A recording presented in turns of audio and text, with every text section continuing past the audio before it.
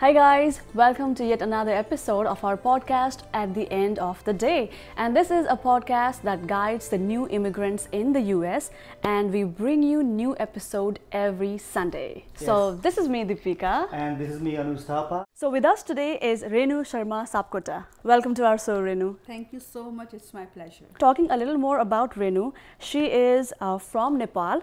And she came to the US in 2004. Back home, she was working in the non-profit sector. And currently, Renu, you are the director at the logistic company called SNS Logistics Incorporation. Yes. You have built your own professional career and you are handling 3 kids at the same time. So the focus of our podcast today is going to be this topic. So we want to learn from your experience. Right. Tell us about your beginning days as a mother, as a new immigrant. I was 30 when I came here.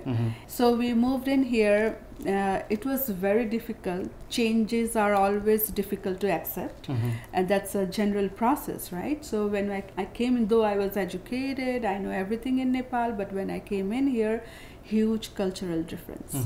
And it is different because when there is night, it's day here, right? It's completely different. So I didn't know how to swipe in The metro card. metro card, how to get it. And then in metro train in New York, I got lost so many times, but I learned after getting lost. Basically all small thing which you might have gone through. Right. Similarly, I have gone through too. So how did you bump into this logistic company? So one of my friend told me that the owner of this company is Jam.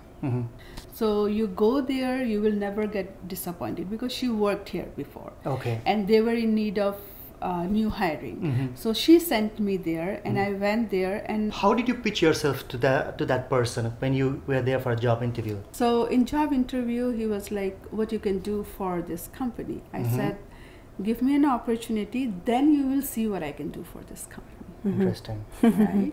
So it is like, that's what I'm telling, that wherever you go, you have to love that job. If you see there is an opportunity and room of growth, then you should excel there. And you were handling your 2 daughters at the Yes, same time. yes, So yes. walk us through that. It was very tough. I had a babysitter who take care of my girls after school, come back from school, then go through all the homeworks with them, cook dinner, feed them, and then go to bed, and again be ready tomorrow morning to drop them school and then go to work.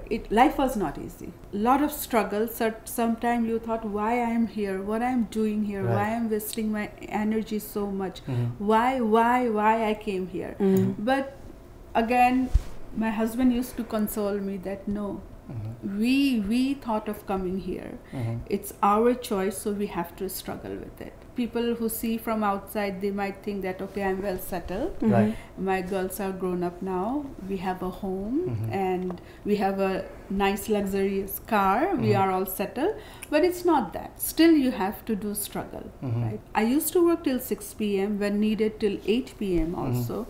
And my husband used to take care of my kids. So again, your partner needs to be very supportive Okay. for your growth. My partner is very supportive to me. Think about it. But you two are very supportive to each other. I know Yeah. that. Thank you. Yeah. That's so interesting. Thanks for reminding that we are a couple. Yeah, are we? Look at him blushing. Okay, yeah, let's carry on. You're literally blushing. Okay. When you were in the initial days, did you have to take any kind of courses? I'm being a director, I didn't had any education from here. I thought that I need certain kind of certification which will help me to manage my colleagues. Okay. So that there was a short course from Rutgers University on supply chain management. Okay. And I took that course to groom myself. Okay. My girls are grown up, right? Okay. So even they suggested, Mom, you go ahead. How old are they and now? do my older one is 22, younger one just turned 20. So even they supported me. They said that, Mom, you can do this, so which will help you. Another point, in our family, we do share each and everything at home. So what difficulties we face today, what happened in work, what happened in school, everything we share at home. In that way, we get ideas from each other, what needs to be done to improve. Interesting. When do you get time to share those things? Yeah. We take out time. We do take out time. So to all share. of you, All of my husband, my girls, even my husband, whatever difficulties he has in outside, he come and share, sometime with a very frustrating mode, but we do share. It's a joint family effort. Okay. You know? So yeah, we're at the end of the podcast. So if you have to give advice to our newly arriving mothers like you in this country, what would you advise them? First of all, I would say every woman that go ahead and do what you want to do. Never sacrifice your dream for the sake of anyone, right? It's your kid, you have given birth. I can understand how attached you are with your kids, but it's equally your partner's responsibility too, right? So I would say not only women, husband needs to understand that we both are same. Okay. Right? And if a husband has a skill, wife has a different kind of skill. If both grow, then family will grow, right? So they have to take out time to take care of their kids. Maybe husband can take care afterwards and however. But women shouldn't sacrifice. I would say mostly what we do as a woman, we say that we are not getting our rights, all those things, but being a woman, sometimes we laid back. Okay. Right? Yeah, We true. say That's that true. it's okay, I'm taking care of kids, that's okay, my husband is earning, which bothers me a lot. Sometimes I have seen so many women, they are well qualified, well educated, but they say, oh, credit card, yeah, my husband knows how it is. You have to know about your credit card. True. Come on, right? That's what it is. Like they laid back, and then that's why they lose opportunity. Right. And later on, it's like I never got an opportunity to do so because I was taking care of kids. Right? It is not easy. You are, because a working woman is doing much more work than a house mom. Okay. Right? Stay home mom.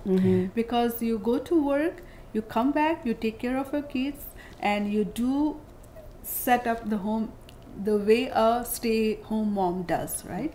Another thing which I have understand so far and experienced, that if a working mom, children's respect mom a lot. Okay. A lot.